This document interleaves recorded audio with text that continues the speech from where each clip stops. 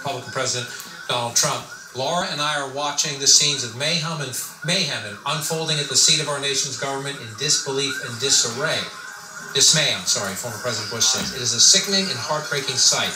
This is how election results are disputed in a banana republic, not our democratic republic.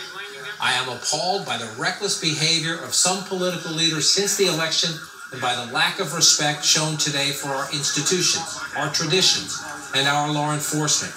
The violent assault on the Capitol and disruption of a constitutionally mandated meeting of Congress was undertaken by people whose passions have been inflamed by falsehoods and false hopes. Insurrection could do grave damage to our nation and reputation. In the United States of America, it is the fundamental responsibility of every patriotic citizen to support the rule of law. To those who are disappointed in the results of the election, our country is more important than the politics of the moment. Let the officials elected by the people fulfill their duties and represent our voices in peace and safety. May God continue to bless the United States of America.